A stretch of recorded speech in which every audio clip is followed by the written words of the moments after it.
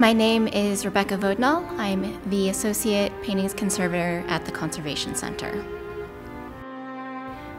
When we last left you, we discussed how conservation begins with an examination of the artwork that allows us to formulate a treatment plan.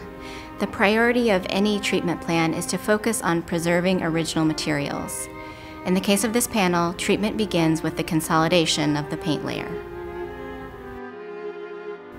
This is one of the most important steps. An adhesive is carefully introduced by painting it onto small losses, raised cracks, and other areas of instability.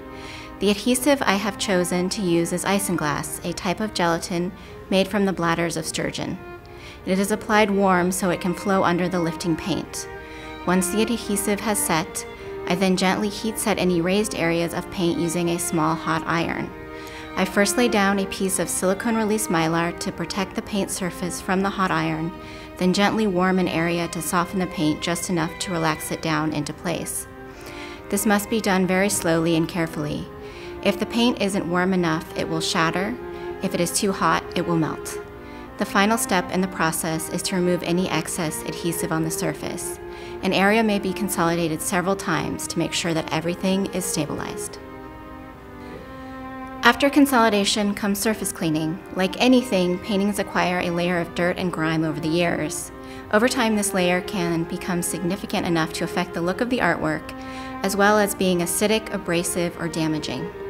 Choosing a suitable cleaning solution requires careful testing.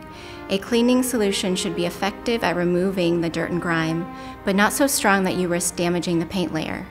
All colors are tested before we begin fully removing the surface grime, as different colors may be more sensitive. To do the actual cleaning, we hand roll small cotton swabs, not dissimilar to Q-tips, then gently roll the swabs over the surface to lift the grime layer. In the case of this painting, the dirt and grime layer was fairly light, but had a gray appearance on the swab. After surface cleaning, I removed the discolored natural resin varnish. A varnish on a painting has several purposes. First, it is an aesthetic choice. Varnish saturates colors, giving them a richer and deeper appearance. Secondly, varnish is a protective and sacrificial coating. Varnishes are meant to be removed and reapplied as needed. This is not to say that the decision to remove a varnish should be taken lightly, as there is always a risk to removing one. The varnish I am removing in this step does not appear to be the original varnish. In a similar way to choosing a cleaning solution, I choose a solvent or solvent mixture that is strong enough to remove the varnish, but not so strong it damages the paint layer. All colors are tested before we begin fully removing the varnish, as again, different colors may be more sensitive.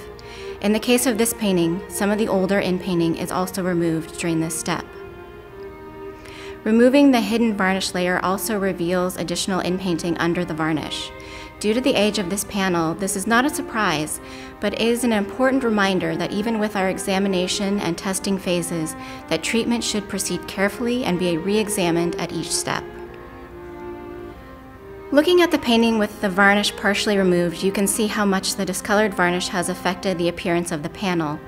The next time we talk, we will be showing you the panel with the varnish and old in-painting completely removed, or rather as much as can be safely removed without damaging the original paint layer.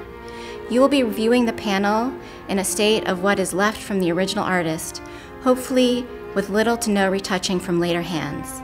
Again though, in conservation, preservation of the original is the most important goal.